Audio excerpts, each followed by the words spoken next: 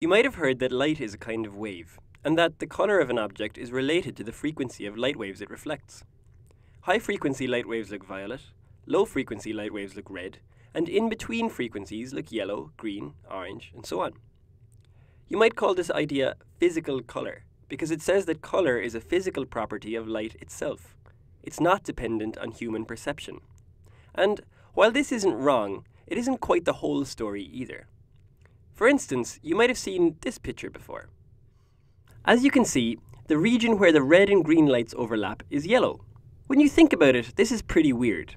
Because light is a wave, two different frequencies shouldn't interact with each other at all. They should just coexist, like singers singing in harmony. So, in this yellow-looking region, two different kinds of light waves are present. One with a red frequency and one with a green frequency. There's no yellow light present at all. So, how come this region, where the red and green lights mix, looks yellow to us? To understand this, you have to understand a little bit about biology, in particular, about how humans see color. Light perception happens in a paper-thin layer of cells, called the retina, that covers the back of your eyeball. In the retina, there are two different types of light-detecting cells, rods and cones. The rods are used for seeing in low light conditions, and there's only one kind of those. The cones, however, are a different story.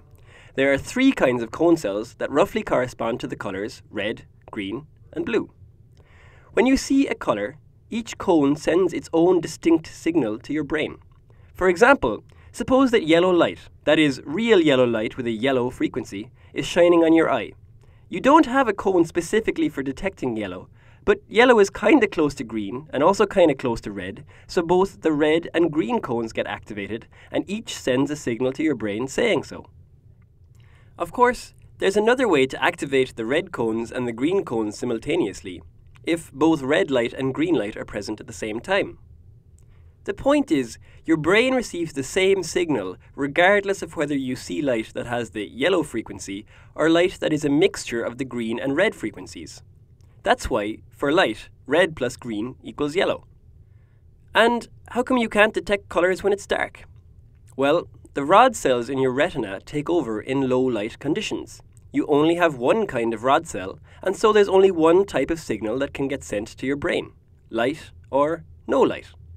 Having only one kind of light detector doesn't leave any room for seeing color.